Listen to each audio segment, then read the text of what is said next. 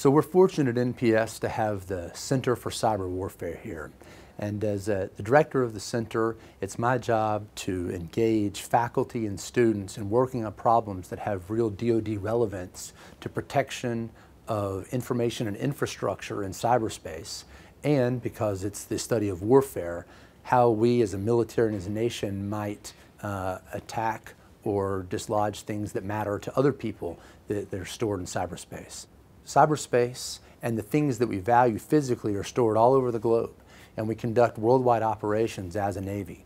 And so we need a way to quickly come into a theater, and the way we can identify and create a target set for things in the physical world, we need the expertise and the understanding of what the infrastructure looks like in cyberspace in order to be able to provide an operational commander with a target set for cyber effects so he can make operational trade-offs of what might be the best way to achieve his military objective. The bulk of cyber, we're talking enterprise cyber, really is scripted. It's all about getting it done before your adversary does. I need to have it programmed in. The intelligence needs to be in my system to make the decisions before my adversary can act. Okay, because once the cyber war happens, we're only going to be able to stand back and watch. Okay, it's all going to be scripted. It's going to be over before we even know what happened. So we need to have our ducks in a line before it even starts, and that's why engineering, computer science are so important in this, because those are the guys that are going to implement that future cyber war before it happens. The great thing about our students is they're passionate about what they do, and they come here with an idea, and they grab on it and they drive it to a solution. And Tom has certainly done that. He really views the network as a control system, as an OODA loop, if you want. Observe, orient, decide, and act. And he is saying, how am I going to observe and orient my approach to the network so I can make a decision and act upon, say, somebody attacking my network? And I think he's done an absolute wonderful job. By applying control at specific points, I can reduce problems elsewhere. Yeah, kind of break it apart into components and things like that. I'm working on an idea that you can find out the health and status of the network and quickly identify hotspots of congestion, hotspots that are being attacked.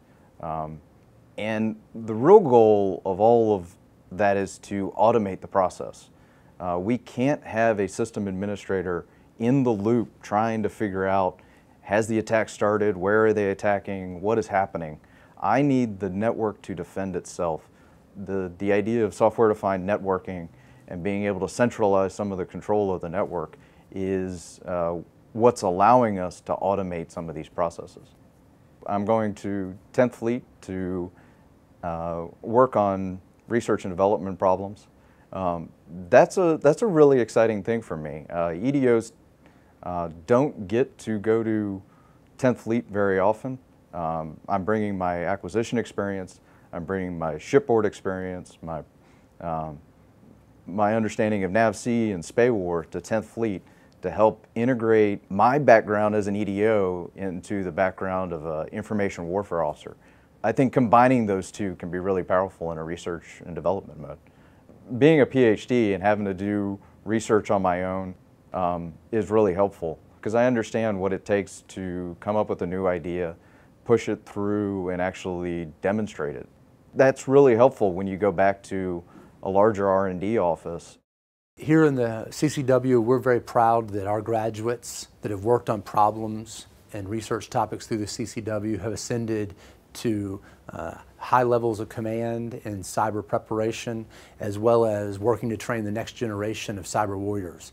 Many of our graduates are going back to the U.S. Naval Academy to teach the cybersecurity courses and cyber operations courses that are being stood up there, whereas on the other end of the spectrum, we're very proud that Vice Admiral Jan Tai, the commander of the Navy's 10th Fleet and Navy Cybercom, is a graduate of the EC department.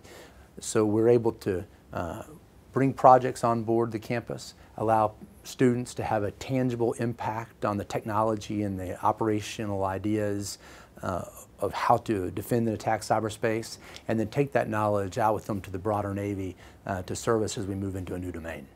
Places like Stanford, MIT, there are trying out these crazy innovative approaches, because that's really what research needs, is some kind of really unusual type of approach to these things. We want to do transformational research, and what NPS brings is the fact that we know what's out there right now, so we can compare what we do right now with the crazy stuff that Stanford and MIT and Illinois are doing. Cyberspace is truly an interdisciplinary problem here on campus.